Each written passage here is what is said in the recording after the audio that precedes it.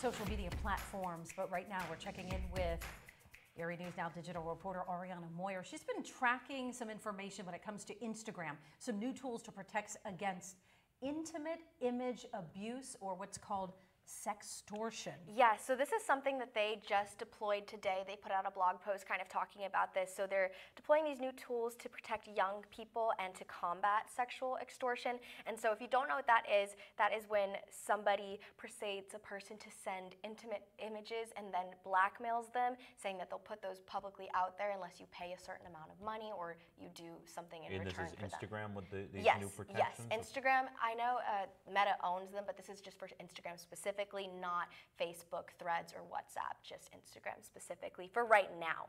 So what this new feature kind of includes is if anybody sends you a sexually inappropriate image, it'll be blurred before you open it, so you won't just open your DMs and see something that you might not want to see. Then if you do decide to open it, you will get a warning message telling you that this is a sensitive content and are you sure that you really want to view it?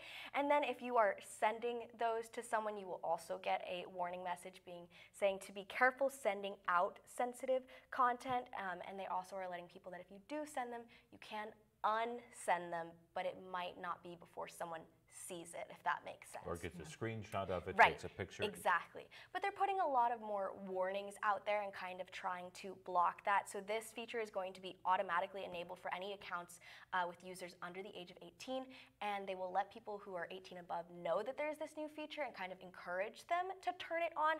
Obviously, we've seen a lot of social media platforms get under fire for not doing as much to protect young people online. So besides these features, Instagram is working on technology to identify accounts that might be engaging in these sexual extortion scams to kind of stop them before they get too far. Be smart online. The internet can be a dangerous, dangerous place. And when sometimes it can last forever. Yep. Exactly, yeah. exactly. Once it's out there, good luck. More on that on our website, erienewsnow.com. The QR code in the bottom corner of your screen is the fastest way to get there. We, however, head to the Weather Center. John Stalen tracking